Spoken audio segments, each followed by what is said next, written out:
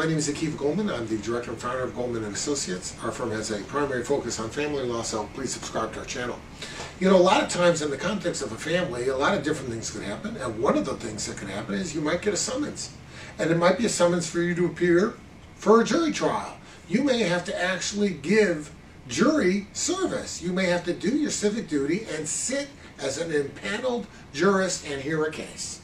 And you want to know something? It's probably going to be as interesting as it is inconvenient.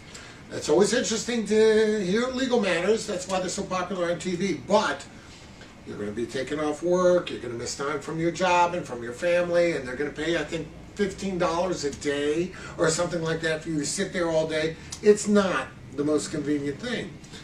But remember that it's your responsibility as a legitimate citizen of the state of Michigan or whatever state you're in to provide that civic duty. And if you don't show up for it, you know what will happen?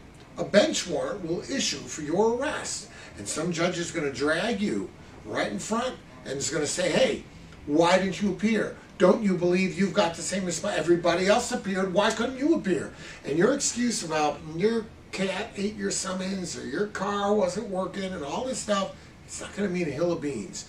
Your best bet is to show up. If you don't want to serve, tell the court, I don't want to serve. They'll ask you why.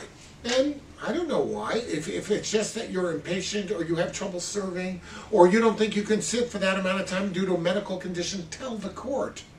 The last thing the judges and the attorneys and the litigants want is a juror who doesn't want to be there and won't give the evidence the attention that it deserves. Nobody wants that.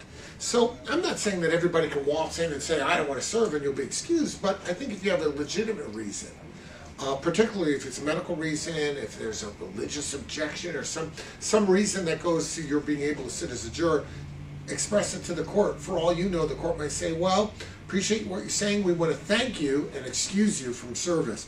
And you know what? That may very well happen. So it's much better to do that than to have a warrant issued for your arrest. Remember, particularly in matters legal, it is always better to ask permission than to have to ask for forgiveness. If you have any questions about that, reach out and we'll be glad to help you out.